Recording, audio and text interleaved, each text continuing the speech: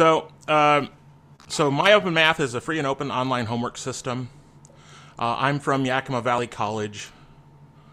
Let's see if I can get this to, there it is. So open source homework system, it's algorithmic questions auto-graded for algebraic answers. There's tens of thousands of questions. There are some courses that are aligned with open textbooks. You can have the learning management system. A lot of instructors like to integrate this.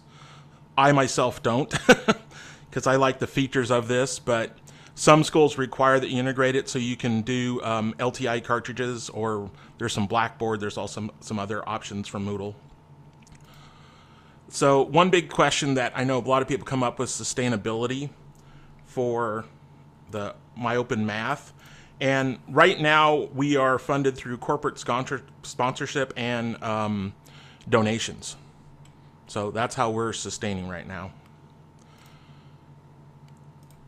So what we're trying to do is take OER from just a book to a full course package, and it can provide some local control for instructors. Existing courses: arithmetic, pre-algebra, beginning and intermediate algebra, math literacy, math for liberal arts, college algebra, trig, calc, business pre-calc, and statistics. Now, of course, all of these courses, if you have something that you want to mix and match, you're free to do this, right? Because since it's all OER, you can go and say, oh, I want this question from over here. So the key about this is it's created by faculty for use in their own classes.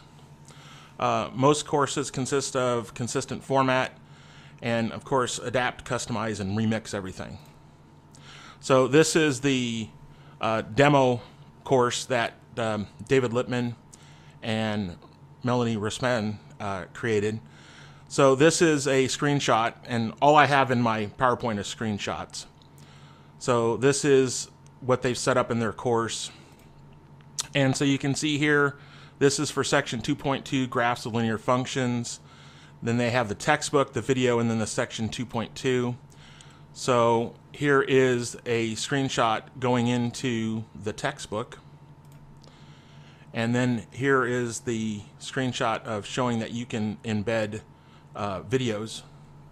And most of the videos embedded in this are from YouTube. So here's a question, and it wants the slope of the line before. And so I just typed in 2, and you submit the question, you see it, you try it again. Then this right here automatically, when you click in the box to type it in, it'll pull up the formatting for you. So you can see that I'm now typing in a fraction. And so here is a video help if you need it for this question. And so now you can see here for this question, yeah, I put in 2/3 and you can see it's gotten correct. And here is a multiple choice, which color line goes with which equation. So matching. Here is a drawing question. Give you the options. So one's -2, 0, and a 0, -3. So here you're putting in an equation. But is it any good? There's no reason to use a proxy for quality when you can measure student success. So one of the things is, and this is probably no surprise to people in this group, there's no significant difference when switching to OER. And there's been no significant harm, and in some cases, student success. So everything is remixable, questions, assignments, everything. So here is a library screenshot, and you can see algebra and how it's been created. Now, one thing that I do a little bit differently, but this is just me, is I actually take and make my own library structure, because I look at a course I'm teaching, and this is just me personally, and I say, okay, I've got to cover chapter 1 of the book, and I look what I got to cover in that, and then I make a library structure to how I'm going to cover it. That way, when I look at it, if I'm covering section 1.1, I've pre-selected all the problems that I want to cover in my homework that goes along with what I'm teaching, right? Some people don't like doing that. I'm like, it just seemed logical to me, but it's, you know, however you like doing it.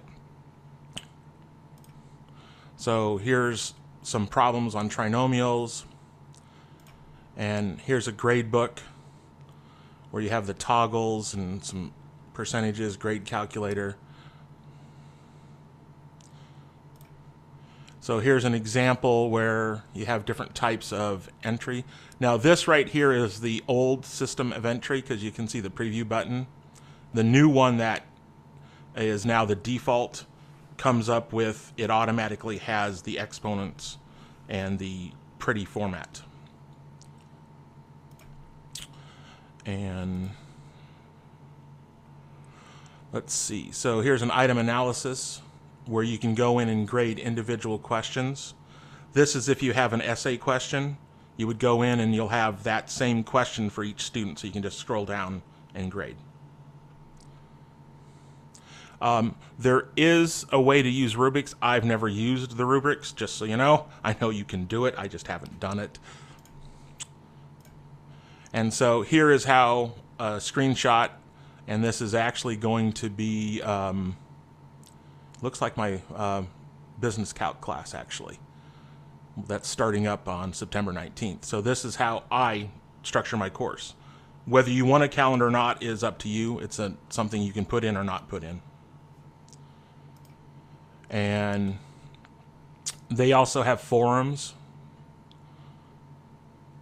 So message.